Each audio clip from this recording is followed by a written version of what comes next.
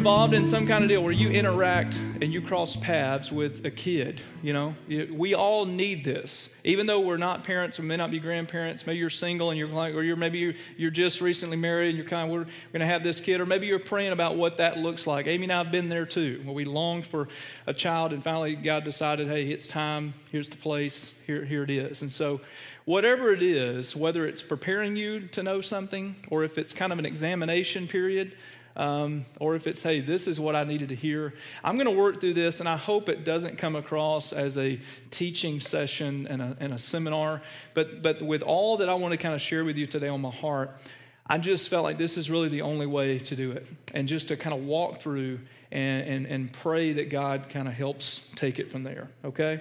So Proverbs 22:6. This is a verse that we use as a crutch many times as Christian parents.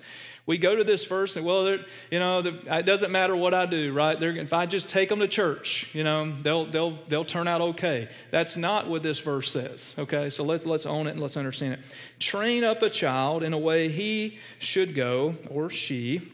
Even when he or she is old, they will not depart from it. So there's a lot of words that we can pull out, and we may have time to kind of pull out some of those, but what I want you to kind of focus on is the train up, okay? And then we'll deal with a few others with some of the advice, okay? That train up is for us to be intentional about the environments we put our kids in.